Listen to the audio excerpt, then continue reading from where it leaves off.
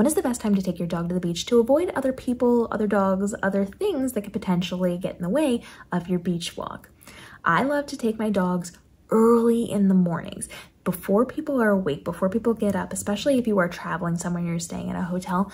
People don't get up early. They like to sleep in while they're on vacation. And so you're going to find there's a lot less people out on the beach, a lot less things going on, a lot less traffic, foot traffic, all those things when you go out early. You might see some joggers, you might see one or two other dogs, but for the most part, you're going to have the beach pretty much to yourself. Now, it's also important to know that if you're going out early, you are going when the sand is cooler. It's not going to burn your feet. It's not going to burn your dog's feet. It might be a little cold depending on the time of year, but making sure that you are going out when it is safest for your dog is incredibly important. And when it starts to get later in the day, late morning, early afternoon, later in the afternoon, that sand's going to be hot. There's going to be a lot of people out because now they've woken up. Now they're doing things. Now they've gone out and done things and they're coming back and relaxing at the beach. So going earlier in the day is incredibly helpful. And you might think, well, later at night the sand will be cooler, but there's still going to be a lot of people out. There tends to be a lot of nightlife and people walking on the beach in the dark or walking out on the boardwalk. There's a lot of traffic by the roads. And so while you'll have the people who are local based who came in just for the day gone, you're still going to have a lot of traffic and a lot of things going on later in the day.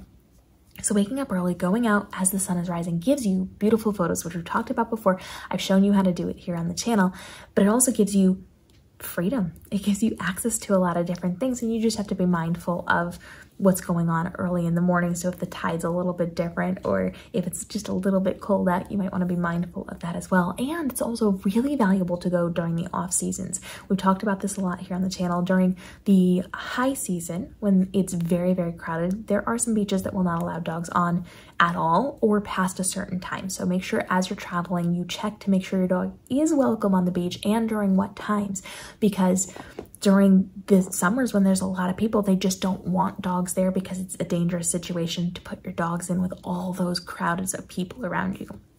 So you want to make sure that you are going early in the day and early in the season or later in the season so that if you're planning a trip, you are getting the most freedom and accessibility and availability for your time on the beach with your dog.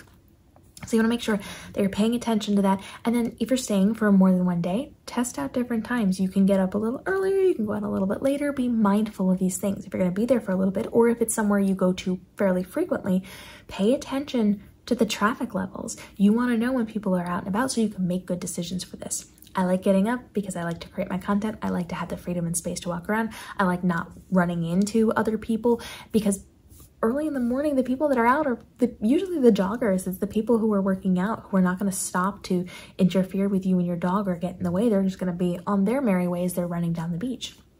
You're not going to have a lot of people out driving the roads.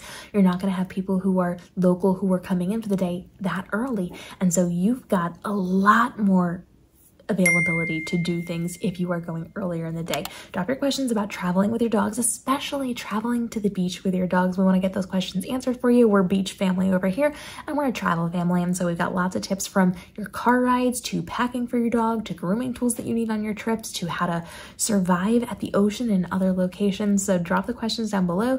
Check out the playlist and we'll see you in the upcoming episodes as we continue to help you navigate the world of dog parenthood so that you can give your pup the best life possible. We'll see you then.